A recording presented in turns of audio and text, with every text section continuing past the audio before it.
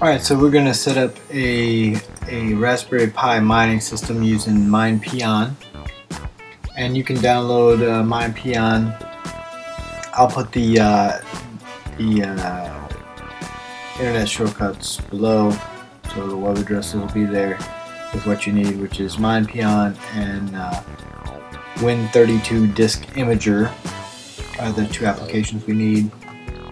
So we're just going to extract them basically from their zips, and then we're going to make sure we have our SD card plugged in so that we can go ahead and load the operating system.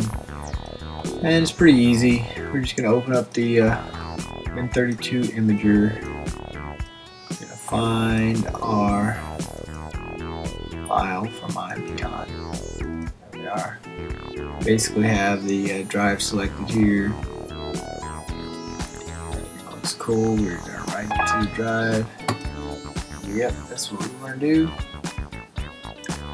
It's going to take a little bit. It's going to write it to the drive. And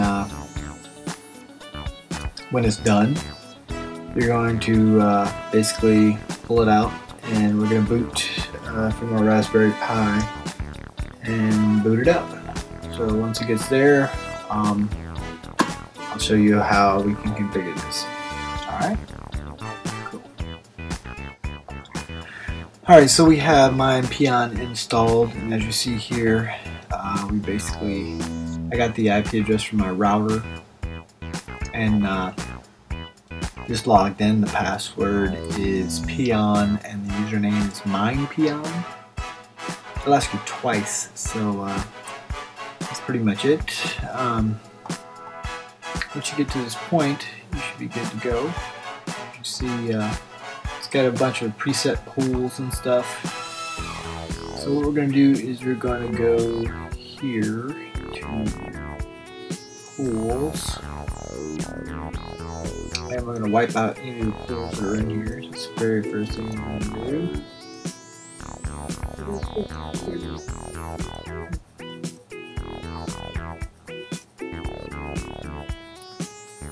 What we'll do is we're going to change this to mint. Minter.com.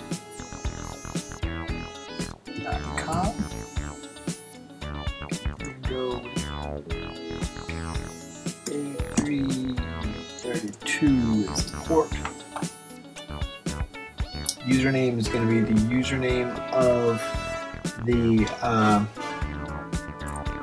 worker you set up, but it's going to be the username of your account dot the username of the worker.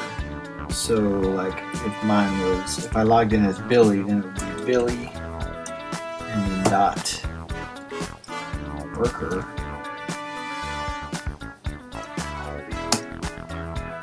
And then whatever the password of your Bitmenter account. So that'd be your password.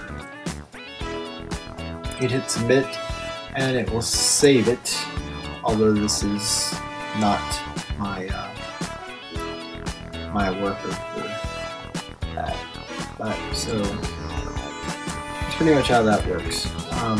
Then you have your Bitmenter will be tied to it. You'd be good to go. If you went back to status and you started your miner, it would just start right up and you'd be good to go.